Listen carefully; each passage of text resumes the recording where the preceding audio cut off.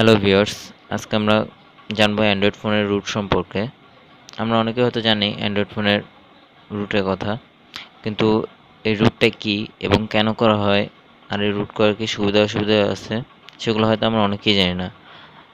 আজকে আমরা সে ব্যাপার নিয়ে কথা বলবো। চলুন তাহলে শুরু করা যাক।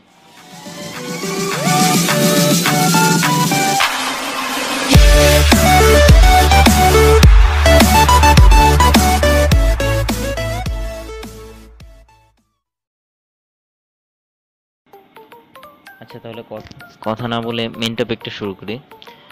আসলে রুট কি? রুট হলো আমাদের যে অ্যান্ড্রয়েড ফোন আছে সেটিকে সর্বোচ্চ কাজ করার ক্ষমতা প্রদান করা। অ্যান্ড্রয়েড ফোনে অনেক বাড়তি ফিচার আছে যেগুলো রুট করা উপভোগ করা যায় না, কিন্তু আমরা রুট করলে সেই ফিচারগুলো উপভোগ করতে পারি। রুট কেন করে? আমরা অনেকেই মনে করি যে রুট করার মাধ্যমে অ্যান্ড্রয়েড ফোনের র্যাম, রোম কিংবা ক্যামেরা বাড়ানো যায়, কিন্তু আসলে এটা ভুল ধারণা। কারণ অ্যান্ড্রয়েড ফোনের র্যাম, রোম, ক্যামেরা এগুলো সব হার্ডওয়্যারের অংশ, এগুলো রুট করার মাধ্যমে বাড়ানো যায় না। কিন্তু কিছু কিছু অ্যাপস আছে যেগুলো চালানোর জন্য অ্যান্ড্রয়েড ফোনের সিস্টেমের পারমিশন দরকার হয়, যেটি আমাদেরকে রুট দিয়ে থাকে। মানে আমরা রুট করার মাধ্যমে সিস্টেমের পারমিশনটা পেতে পারি। এখন তাহলে বলা যাক রুট করার সুবিধা এবং অসুবিধাগুলো সম্পর্কে। রুট করার অনেক সুবিধা আছে, তার মধ্যে কিছু কিছু সুবিধা আছে, যেমন রুট করলে আমরা আমাদের ফোনটিকে নিজের ইচ্ছা মতো করে কাস্টমাইজ করতে পারি।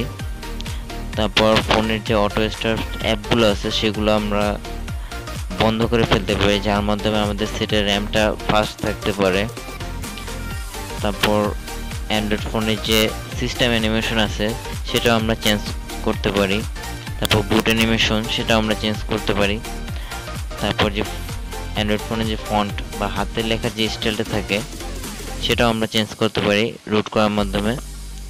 তারপর আমরা অনেকেই আমাদের ফোনে কাস্টম রোম ইনস্টল করতে চাই। সেই কাস্টম রোমটা ইনস্টল করার জন্য আমাদের ফোনে রুট পারমিশন দরকার হয়। রুট করা ছাড়া আমরা কাস্টম রোম ইনস্টল করতে পারি না।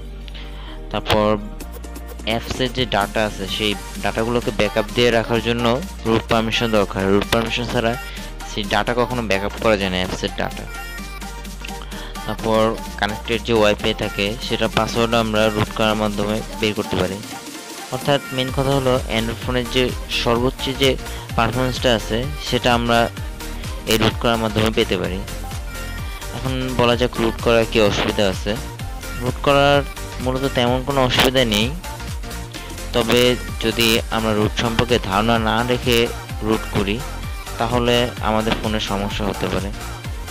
যেমন যে কোনো ব্যাপারে আমরা যদি ধারণা না রেখে কাজ করি তাহলে সেটা আমরা করতে পারবো না। ওরকমই ধারণা না রেখে রুট করলে হয়তো বা যে কোনো সিস্টেম অ্যাপস স্টপ হয়ে যেতে পারে, যার কারণে আমাদের সেটআপ ব্রিক খেতে পারে।